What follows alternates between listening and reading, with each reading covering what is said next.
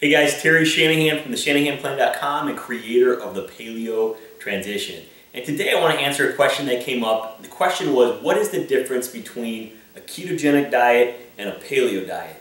So there is some overlap, but by definition they are different. So first of all, we'll cover the paleo diet.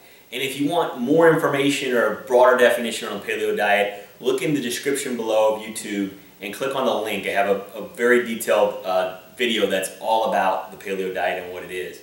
But the paleo diet simply is a diet of food quality.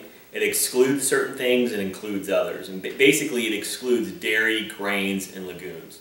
Now by definition, the paleo diet is not a low carbohydrate diet. Most people who eat a paleo diet, since you're eliminating grains and dairy and processed foods and sugars, just because of that, you generally eat lower carbohydrates than you did previously, or for sure the standard American diet. However, you could be a vegetarian or even a vegan and eat paleo quality foods like sweet potatoes and yams and carrots and squash and beets and things like that. And so by definition, the paleo doesn't say it's low carb or high carb, but most people who do paleo are lower to moderate carb.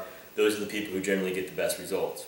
So that is the paleo diet. Now the difference is a ketogenic diet, which there's been a lot of stuff in the media lately about, research going on with the positive effects in the ketogenic diet. Dr. Perlmutter has a great book that just came out. It's called Grain Brain, and I'll post a link to that below in the description as well.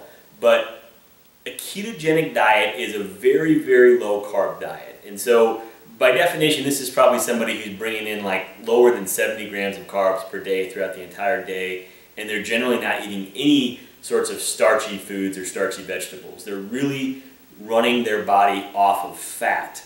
And so the definition, ketogenic, it's ketone bodies or fats that your body is using for energy. So a ketogenic diet is different because there's definitely a limit to carbohydrates.